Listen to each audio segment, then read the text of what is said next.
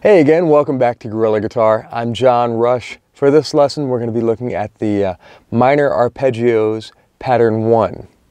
So look at your diagram there and you'll see what I'm talking about here.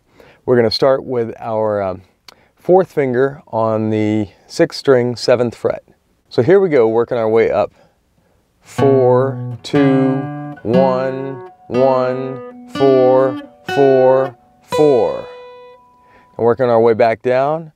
4, 4, 4, 1, 1, 2, 4. So the hard part again here is to keep from letting those notes bleed over and get muddy and carry over into the other notes.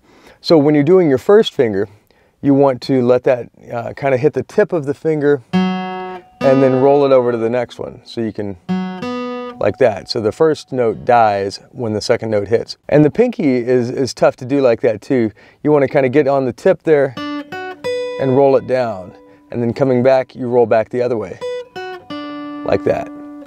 And then when you do it fast, you won't even, hear that. You'll hear each individual note the way it's supposed to be. So work on that. Take your time with that one. It's a tough one to get those notes to each be individual. But I know you can do it. And then you've learned a lot at this point, so I'm sure you can do that. So practice that, get comfortable with that, and then once you're ready, we can move on to the next thing. So again, for Gorilla Guitar, I'm John Rush, and I'll see you next time.